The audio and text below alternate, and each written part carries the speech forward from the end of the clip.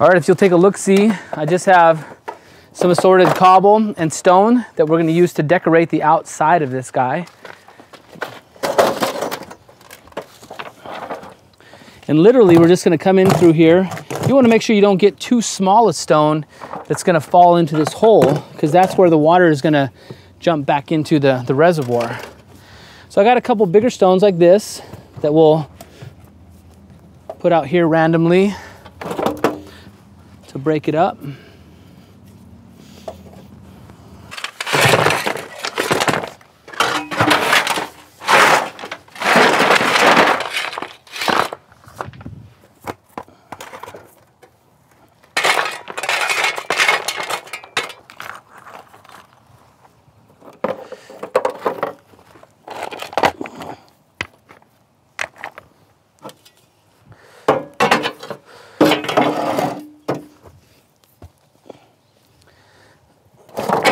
Sometimes I'll place some of these stones a little bit away from the feature so it doesn't look like, you know, just a pile of rocks sticking in the middle.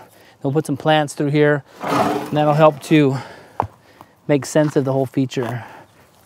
Pull this back even a little farther. And then I got some smaller cobble to put across the front, and that'll break the texture up a little bit. See, like this gravel would fall through the holes, but if you put it across the front, it'll change the texture a little bit and make it look real cool.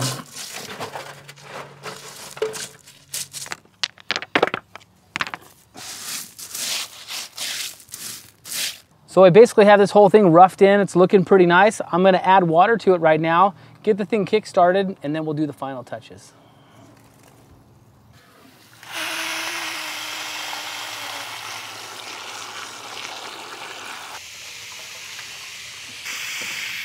Look at the beautiful color on this rock once it's wet.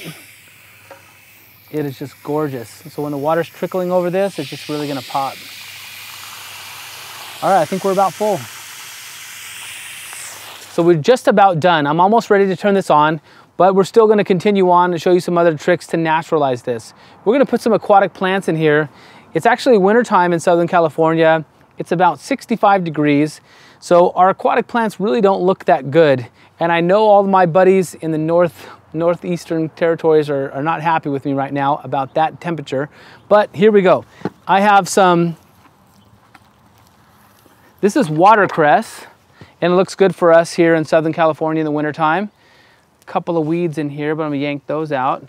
And this is just a short growing plant, compact.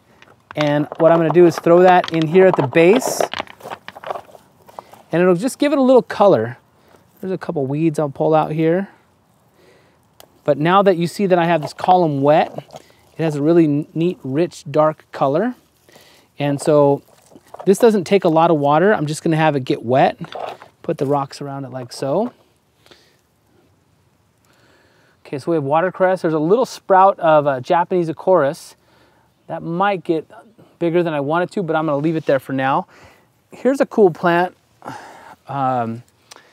We call this monkey flower. I hope it's the right description for this plant, but it's kind of tall, has this beautiful yellow flower.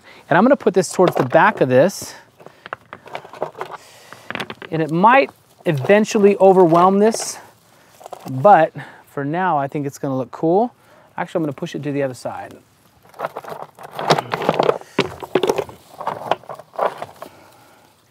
And after these flowers continue to bloom, I'll top them, and then it'll just get a nice full green coverage around the bottom of the plant. And when this is all said and done, you might barely see the rock that we're using in here because the plants will really soften everything.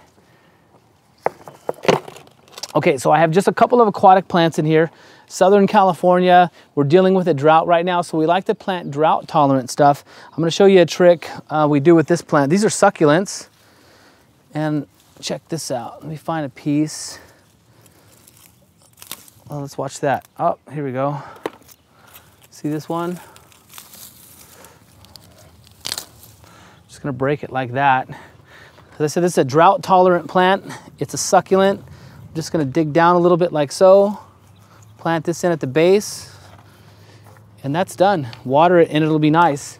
I'll do another one in the front here.